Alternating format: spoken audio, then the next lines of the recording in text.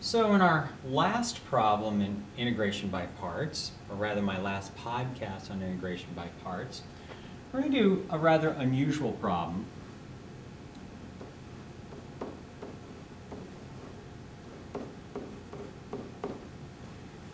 And what makes this problem unusual is that while we want to use integration by parts, we need to use some substitution first to make the problem appropriate for integration by parts. So we're going to do a u substitution. And the u substitution we're going to do is setting u equal to the square root of x. Now du therefore becomes equal to 1 over 2 root x dx. Now on the surface it appears that we've caused a problem for ourselves because du is not in the original integral. But this is a very interesting problem and is dealt with the following trick. Since we originally set u equal to the square root of x, this is really equal to 1 over 2u du, which allows us to solve for dx. So we get 2u du equaling dx. And so what this does is it creates a problem that we can now do using integration by parts.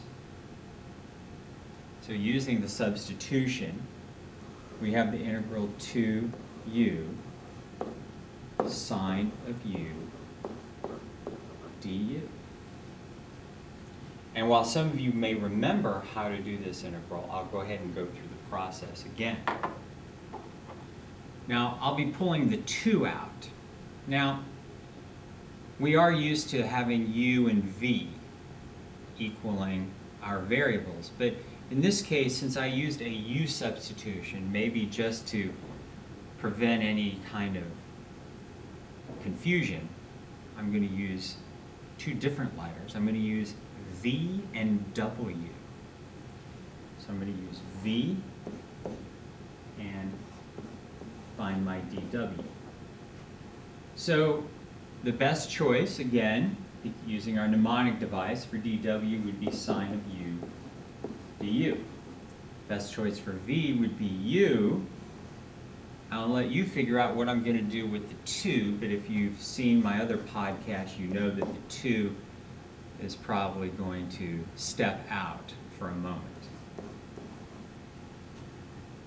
So dv becomes du, and w working backwards becomes negative cosine of u.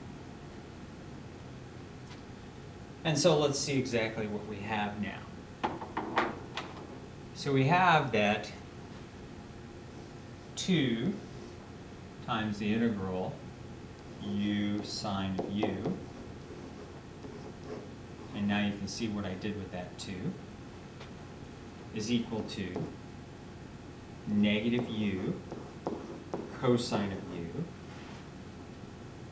minus the integral of negative cosine of u du.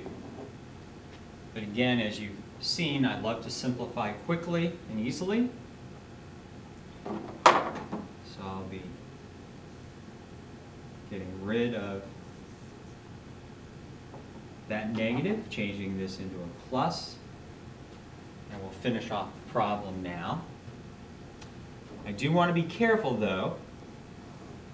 I have neglected to include my 2. So I'll just tack that on the end. I want to make sure. So what I get is negative 2u cosine of u plus 2 times the sine of u plus c as our answer.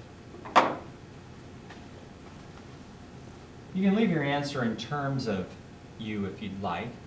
because we did set u equal to the square root of x, but if you'd like to resubstitute the square root of x back in, you certainly can.